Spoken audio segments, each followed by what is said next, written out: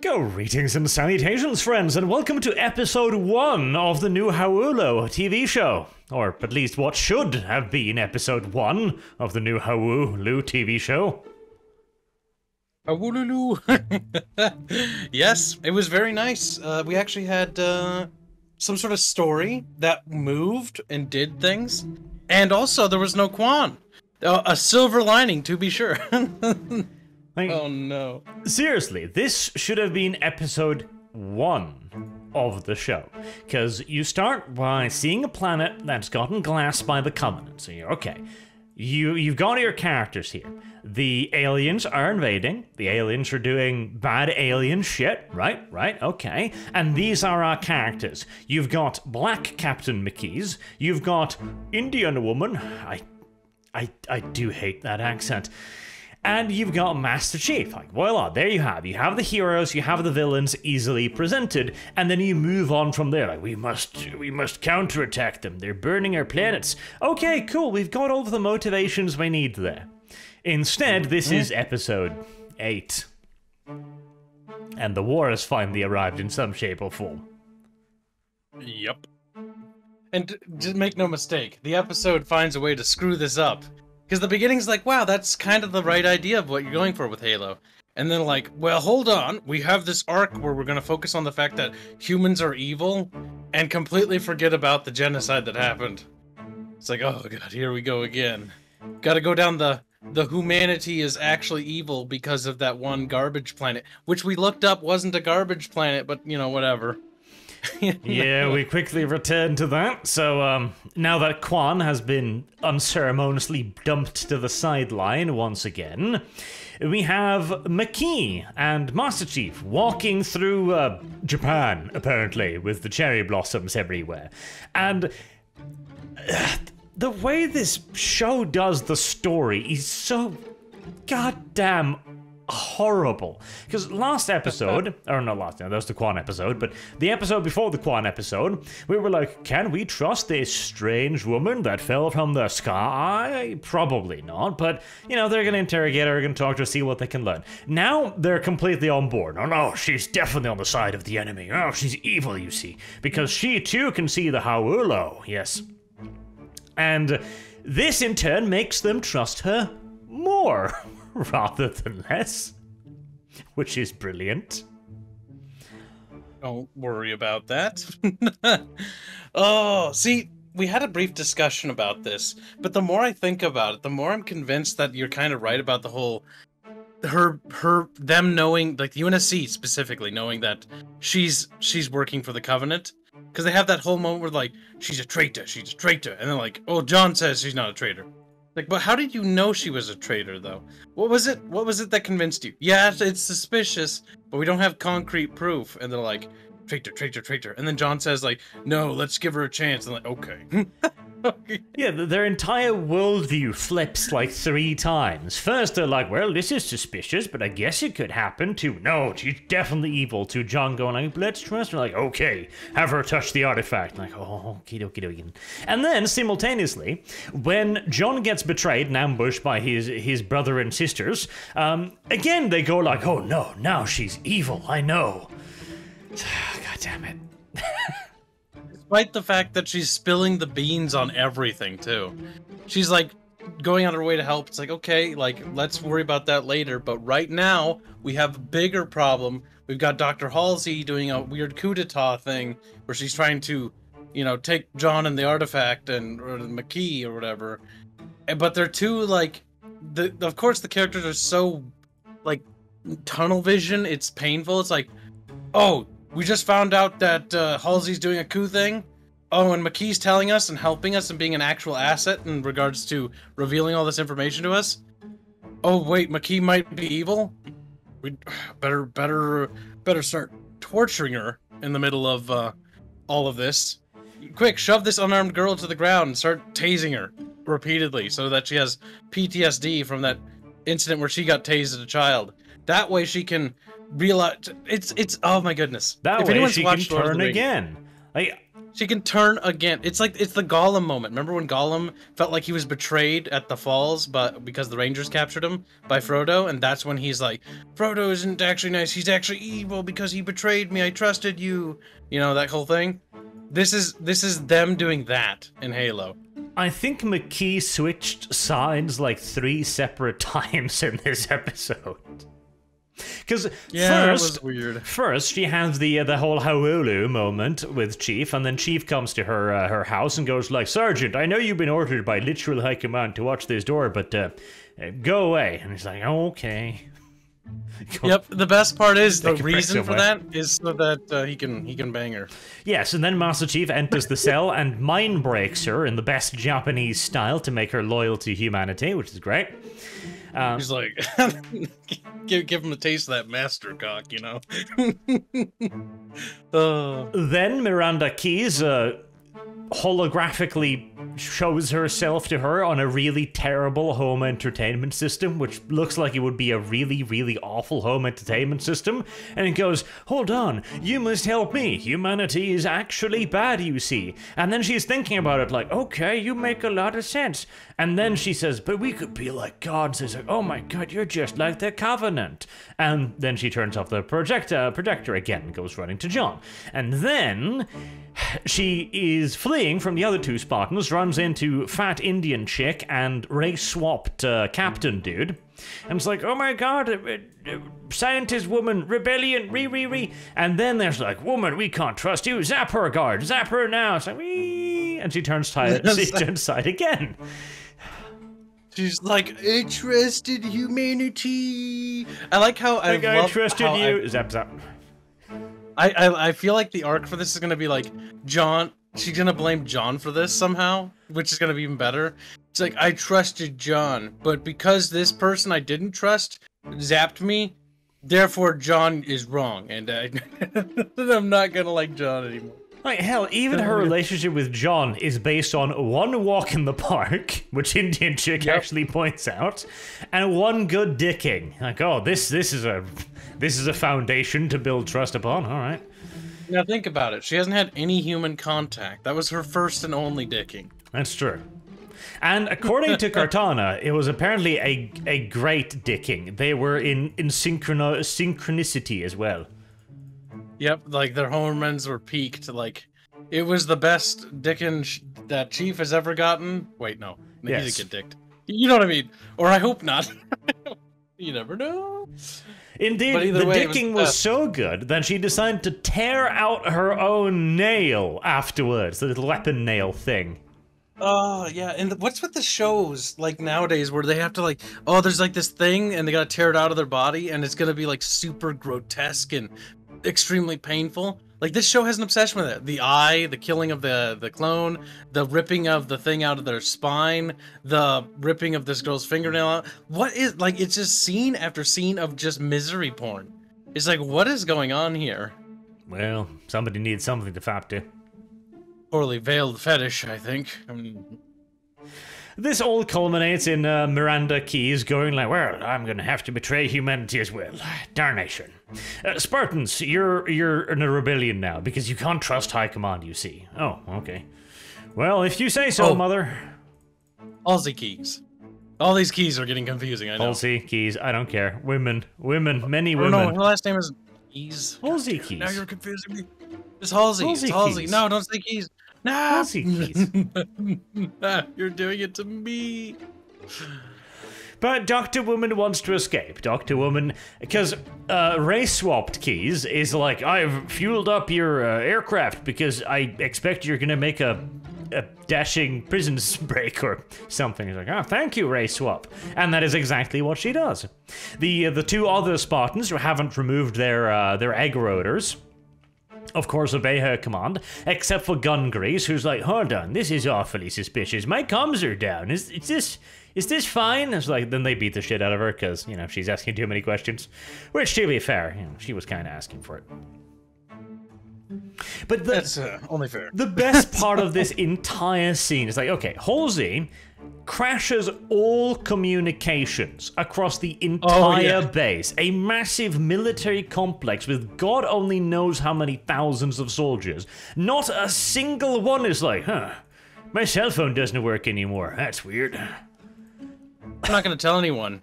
They spend so much time, and the big reveal when Keys is like he looks at the camera, it's like, huh, I think the comms are down. And I just burst out laughing. It's like they've been down, like they've been complaining about it, going like, something's not right, I can't get a hold of anybody. And then like after about like 5 minutes of worth of confusion scenes and the coup happening, like, I think the comms are down. Like, it's one of the most brain-dead statements ever. It's like, oh yeah, you think brilliant. They are, really. Like, Captain Ray Swap tries his fancy little future tech sci-fi cell phone. It's like, I can't get through to anyone. Indian woman, I can't get through. Like, try the god cell phone.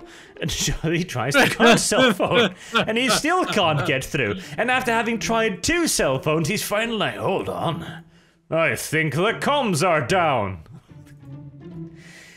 This is like a parody movie at this point. And nobody hits the alarm. Not a single solitary soul. Again, this is a massive military complex. There's going to be communications going back and forth constantly. The internet is going to be up. Data centers are going to be up. Networks are going to be up. No one cares. And then, all of a sudden, those communications are severed, but don't worry. Because the best part about this story, the writers are so inept. Because when you're writing a story, you have a bunch of characters with a bunch of plot lines. This is something this episode demonstrated really well. A character should always be active in the story, relatively. Like, they should be doing something, or there should be a reason why they're not doing anything.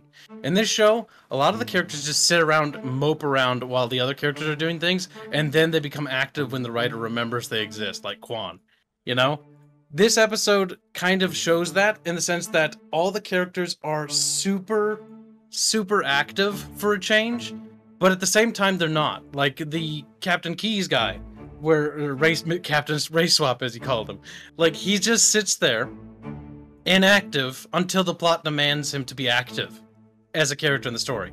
Like, it's super, really just like novice level writing. Because like, no, we can't have all the characters be active, otherwise I'd have to think about how this would actually play out.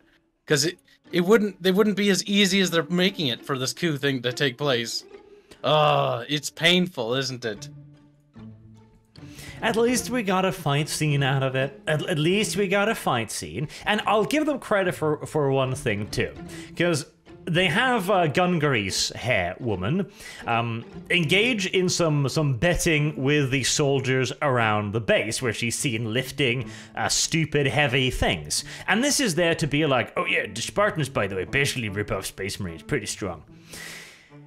And this establishes that she is actually pretty strong and can destroy a concrete pillar that she was tied to or chained to later on. Like, that was actually pretty neat because, well, they're not making this show for people who give a shit about Halo, so it's useful to tell them that Spartans are strong. They're not rip-off Space Marines, Arch. I already have these writers attacking Halo. I don't need you doing it too. What's that, adept at Halo? Get out of here with your Warhammer Plagiacus. That's all that is anyways. Now, this episode was by far the most interesting, and I say the word fun loosely, because for once, the story moves, and it doesn't just waffle endlessly.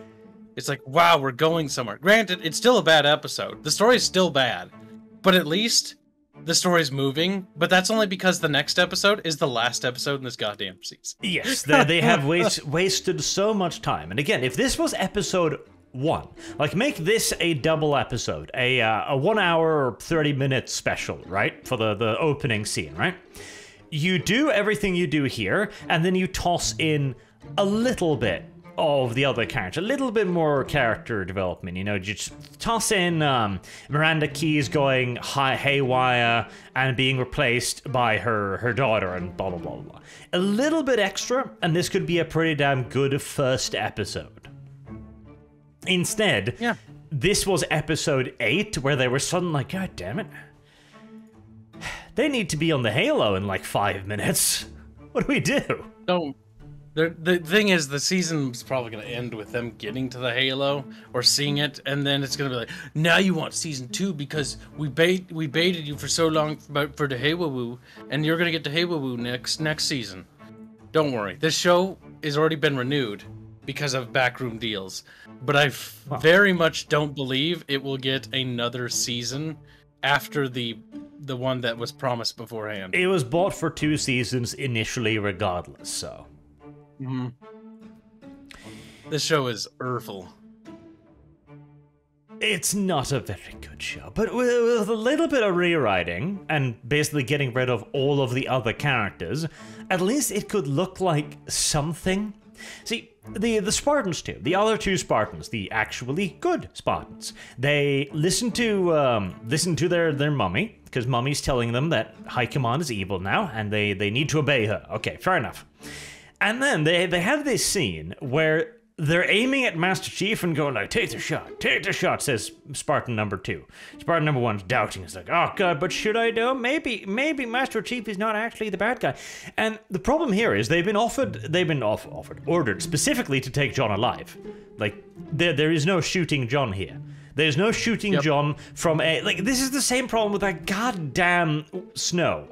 Jon Snow problem from Game of Thrones. We're like, oh my god, they killed Jon Snow. Yeah, but he can't. He literally He's just gonna be dead. Kill Jon Snow.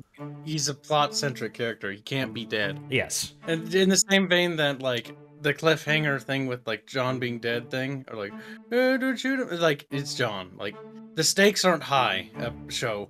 In order for the stakes to be high, you have to, like, make me believe something John cares about is at risk, or something on the table that, you know, is actually tangible, like, I don't know, McKee or something. But they've already kind of thrown that one out the window. They've tried this, like, 3 or 4 times now, because first it's Quan, where Master Chief is like, kill the little Asian woman. He's like, don't want to kill the Asian woman though, and then goes haywire for a little bit, because you know he wasn't going to kill the little Asian woman. And then there's Quan pointing a gun at Soren, and he's like, yeah, she's not going to kill Soren. In fact, then he shows up at his asteroid base magically in the next goddamn scene. And now they're doing it again. It's like, yeah, you can't shoot Master Chief. Like, he's literally, like, excuse me, Pablo Schreiber. You can't shoot Pablo Schreiber. He's literally the main character. Like, stop it with these pointless cliffhangers. Yeah. But they have to do that so that you're interested in the next episode. Like, what happened to them, you know? We can't have it just end normally because otherwise you wouldn't care. Must raise the stakes as high as we can. Problem with doing that, when you constantly raise the stakes and nothing happens, is all of a sudden anytime the stakes are raised, you're never at all, you don't care. Like we are now. Like, there's no reason to be worried because we kind of already know what's going to happen in episode 9.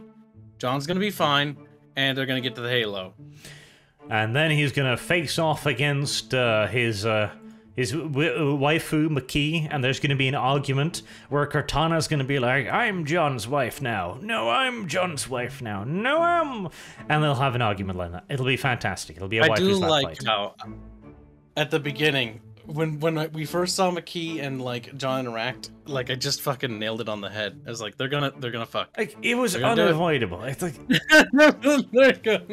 That was the weirdest thing. There was no reason to introduce a human Covenant female. Like, there exists no plot-relevant reason for this character to exist, other than being a receptacle for Pablo Schreiber's penis. Pretty much, and to try to use her as well, because her entire arc is actually there to help undermine humanity yet again.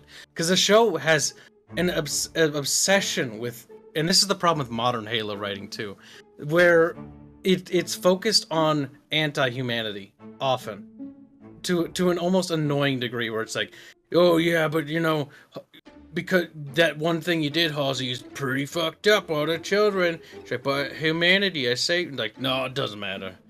And they've got to have the human interconflict because the Human Covenant War is over. In the same vein, the Human Covenant War is raging now, but yet they're treating it like the modern Halo writing, where it's like it's highly focused on interdrama between different, you know, human elements, and it's just it detracts from the greater like vision that is Halo. And the problem too is it's all centered around the human conflict. Like, that is the crux. That is what moves the plot around. And this is one of the key differences between good, like, Asian kaiju movies, massive monster movies, and the Western interpretation. If you look at the modern-day Western Godzillas, almost all of the plot revolves around the characters' relationship to Godzilla, to their families, what their motivations are, etc. And the monsters are just something that happens in the background, kinda. It's a thing that exists out in the middle distance somewhere. And the characters are trying to deal as much with their own bullshit as they are trying to deal with the monster. Whereas in Shin Godzilla, the Japanese version, everything is about Godzilla. Godzilla is the only concern on their mind. Every conversation revolves around Godzilla. Every plot point revolves around Godzilla. Every action revolves around Godzilla because he's the fucking plot. In this case, you've got the same thing. The plot of Halo is the Human Covenant War. And yet we've... So far, okay, Human Covenant conflict in this TV show was the attack on the stupid-ass oil drilling platform in episode 1. The attack... Water drilling, but yes. No. Heavy water isn't water, you puppet. Oil drilling platform in episode 1. And then the attack on the Gladius frigate with the cruiser. There you go, that was engagement number 2. And then that fight where they fought over the triangle, the bigger triangle. That was fight number 3. So we've had 3 combat encounters with the Covenant in this whole TV show. If you want to be, like, super... like focused on the Covenant, the next one would be the worst one, which is the flashback for McKee, where the Covenant just throws some guards around. Yeah, but I put that up at the same level as what they showed in this episode, which was basically like, oh, something terrible happened somewhere that you don't know about with 2 characters you have no relationship with. Like, okay. Like, this was once a city, it's been melted down and shit. It's like, okay, you know what? That's fine and fair for an introductionary scene, but this isn't the introduction. This is episode 8 again. See, what the writers are doing with that scene is they're trying to be like, oh, tensions are, you know, the Human Covenant War is boiling up. Look, these planets were attacked and wiped out by the Covenant. But the problem is the show just keeps... like, it immediately, in this episode, drifted away from the Human Covenant War almost instantly and went straight for Halsey's little plot thing where she's trying to manipulate John.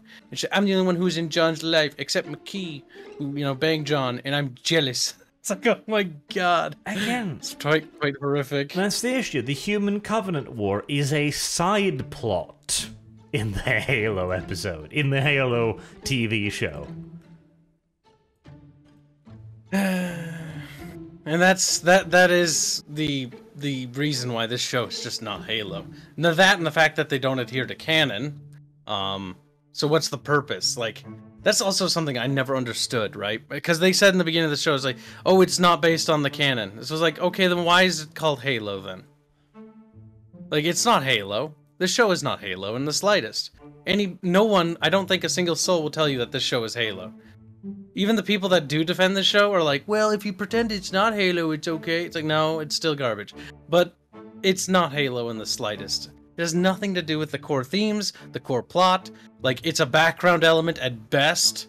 Not to mention Chief is, like, having sexual relationships with characters and doing all sorts of things that he really never did because of how he was engineered as a human being, or how the Spartan training program affected him. Like, he doesn't have the same kind of relationships a normal human has. But this show did everything in its power to tear down Master Chief's character and put up Pablo Schreiber's character instead.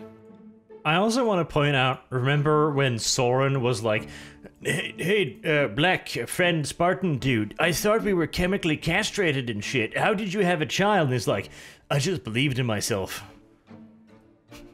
Hey, that's dumb. That's what Pablo Schreiber did. He believed in himself and he got an erection. Because chemical castration, like, it isn't a reliable thing, because sometimes people do have kids anyways, even if they're quote-unquote castrated. It happens. It happens surprisingly more than you'd think. But it's one of those things where it's like, the reason for it wasn't the fact that, oh, you know, it just, you know, they missed a tube, or they didn't quite do it right, or like what it normally is. It's the power of my belief. I believed, and therefore it did. It's like, okay, that's not quite how that works, but all right. He believed in himself, and therefore erection happened. But the thing is, like, can Spartan... See, this is the Space Marine problem. Again, Halo is basically a subpar ripoff of 40k, but do Space Marine get boners? That's the question here. That is literally the question. Do Spartans get boners? I'm not going to go off the book lore or the comics or any of the other extended media because those go into modern times, but I'm going to go after the video game lore, and no, not really. Not anything before the Spartan 4s, I'd say. But the Spartan 4 is one of the upgrade elements of the Spartan 4 was the ability to pop a boner, was it? Well, it's not that they're an upgrade. It's that anyone can kind of become a Spartan 4, which is in the new lore, but they're basically little bottom bitches. They're nowhere near as good as like Spartan 2s in the slightest. There you go. Because the old ones are better. The power of erections. That's probably just a thing that the writers forgot about. Like, hold on, can Pablo even have an erection? Pablo just sits in the corner like, don't know. But just because you're castrated doesn't mean you can't get it up. It just means that when you know, the gun fires, it just fires blanks. Oh, that's very much so depends on the castration. That's true. I mean, unless they lop the whole thing off. Well, not that just. They've been messing with his internal biological chemistry. Like, they've messed with his body's internal chemistry. They've messed with the structures of his muscles, etc. Like, I mean, no, I'm presuming that the castration wasn't a point in and of itself. Like, they didn't go like, all right, we'll give them super strength, the ability to hold their breath really long, and we'll chop off their penis. Why don't? Because I want to. Yes. Snip, snip. Consider it a feature, not a bug. Consider it a feature. What is this, Bethesda now? Exactly. Like, I'm assuming that the PP soft part was a side effect of the Spartan program rather than a point in and of itself. Constant's like, I've never thought about this. Well, yeah, you're not entirely wrong. I don't. And by the way, the answer is no. Space Marine PP can no go hard. Space Marines don't care about PP. Yeah, they don't. But you know what else the Spartans don't care about? This show. Because there's no real Spartans in this show. I've convinced myself of that. In fact, there's no anything in this show that's of Halo. It just has a... It's basically plagiarism is how I look at it. But on the bright side, at least there can be some funny moments, like when we noticed the little cleft in Pablo Schreiber's enormous schnauzer, and we were like, that looks a little bit like a butthole on his face. Like, yeah. And now I've come up with another one. Let's assume that the Spartans do indeed have PP hard moments. Okay. This means that the Spartans, barracked in a tiny sterile room with flat beds, no screens or nothing, there will have been a moment where Pablo Schreiber and other Spartan person were sat opposite each other, just furiously jerking off in their own little universe. That's quite, I didn't really need that scene in my head, to be honest with you. It's like, can we rewind and pretend this didn't happen? Well, Chief, maintaining combat readiness, I see. This is canon now. This happened. I'm calling it. This canon now. Because, I mean, to be fair, we've called most of the things in the show our entire friend group has. Like, the show just is like, it's very predictable. If PP function, then male biologically designed to make PP produce occasionally. There you go. Same for the females. Oh god, there might have been an actual circle jerk in this show.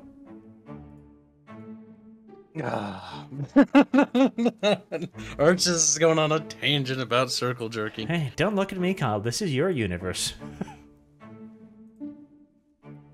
In my Mine? I don't universe, know it's this. written into lore that this doesn't happen, okay? The Arch, this is the core fundamental problem with your blonde little self. You're like, I can only have one. Meanwhile, I'm like, I can like Star Trek, I can like Halo, I can like Warhammer, I can like whatever I want. And it doesn't really matter. Barge is like, I must only like one. If I like the other one, the one I like might get jealous. It's like, oh my god. No. Well, Kyle, It's not how that works. you can You can like more than one thing. you can keep Halo. I've seen Halo now. You can keep I it. can keep Halo. I've got the MCC on my PC. I can play it right now if I want to, but we got a job to do today, so to speak. Oh well, at least it'll be over soon. That is episode 8. We've got just one more left, and at least it's kind of promising to be an action-oriented one, because, frankly, at this point, how many more excuses could there possibly be to not show up at the goddamn Halo? Hey Willow, hey Willow. If the show, you know, the only thing that'll surprise me is if the next episode they don't arrive to the ring. That would surprise me in a very negative way. I'd be like, you didn't even do it. You didn't even follow through, you little asshole. They just chill in space. Maybe they They're like- see it from like a porthole or something, like out there somewhere. There's a Hawulu. Better yet, they look at each other and like, maybe the real Hewawoo was the friends we made along the way. They turn back.